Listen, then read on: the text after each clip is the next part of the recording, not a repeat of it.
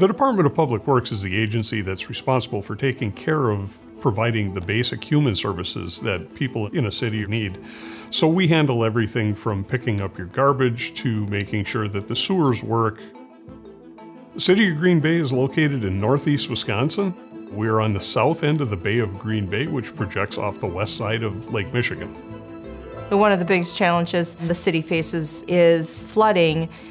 Due to climate change, we have a lot more intense precipitation events happening and more frequently. So everything that we can be doing to plan for the next flooding impact needs to be happening. Green infrastructure is important because they are sustainable. And although higher cost initially, they have the potential to be lower cost in the long term. They're going to help water quality, reduce localized flooding, reduced heat island effect, and it's making Green Bay a more pleasant place to live. The flooding that happened in 2019, it inundated over 165 acres of land. There were many houses that had to be evacuated. It was a huge wake-up call.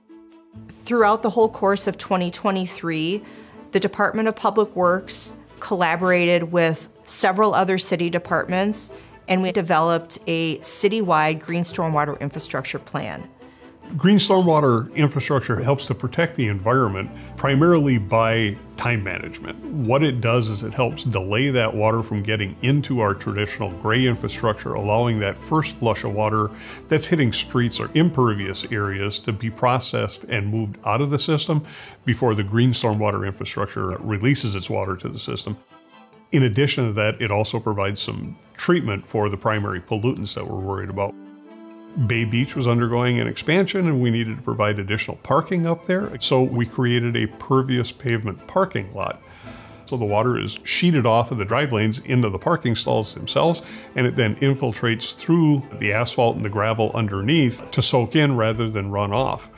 Webster Avenue is one of our primary streets here. It needed to be reconstructed, and we decided to go with a boulevard cross sections. What we did is we made it inverted, and we directed the stormwater from the road into the middle. We then provided a special soil to allow the water to infiltrate, and we consulted with wildlife biologists to select the plant material to provide the filtration and the phosphorus uptake. Water is probably the most important asset that we have. Sitting on the Bay of Green Bay, we are obviously part of the Great Lakes system, which is the largest freshwater repository on the face of the planet. As the development has occurred, more and more natural habitat has been destroyed. So being able to restore that habitat, bring some of those aquatic and terrestrial species back into the ecosystem and get them flourishing here. There's a number of different projects that we are working on with the City of Green Bay. One project that we've worked on with them is coastal restoration at the Ken Euers Park. That had a diked system that was failing, and working with partners, we were able to get that dike system fixed, and now it actually supports coastal wetlands within those areas and keeps them very protected. Another project that we've been working on with them is called the Tank Farm Marsh Project. And what's really nice about that project is it really is not just looking at the intrinsic value of restoring coastal wetlands for fish and wildlife. It's also thinking about how does this wetland continue to support stormwater capacity services for the city and protect infrastructure.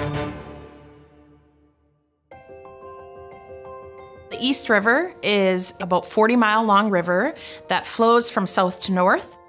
This watershed historically has been heavily impacted by land use practices, flooding, has water quality issues, and also has lost a lot of habitat and wetlands. We can't just fix one thing and say, well, that's good enough.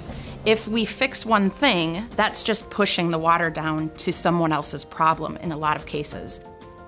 The East River Collaborative is a group of stakeholders, people who are working or interested in protecting and improving flood resilience within the East River.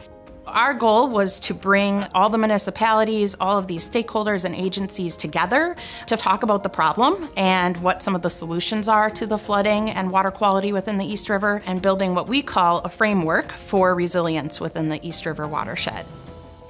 Now our collaborative has over 200 members who receive newsletters and information. We do field tours that bring people out to sites where restoration work is occurring. We bring everyone together for a winter forum, and we really want to foster this collaborative environment and people sharing their knowledge and expertise with one another. The advantages that local government have over other types of government, say state or federal, is we actually have boots on the ground in the community. We know exactly what the impacts are. We know our collection systems better than anybody, and we have probably a better feel for how those impacts are going to be directly felt by our population. Water moves in a system. It takes this broader approach to look at why this flooding is occurring that really go beyond jurisdictional boundaries. The partners here have been very, very good at looking beyond those jurisdictional boundaries and understanding how to work with other municipalities and identifying who needs to do what and how can we realize these shared outcomes to reduce flooding.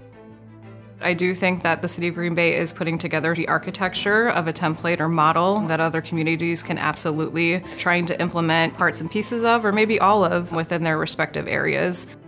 We definitely hope that what we're doing is being noticed by others, and that other municipalities who may be thinking about implementing GSI-type projects see our work and feel comfortable enough to reach out to us to ask us for advice on how they can do the same.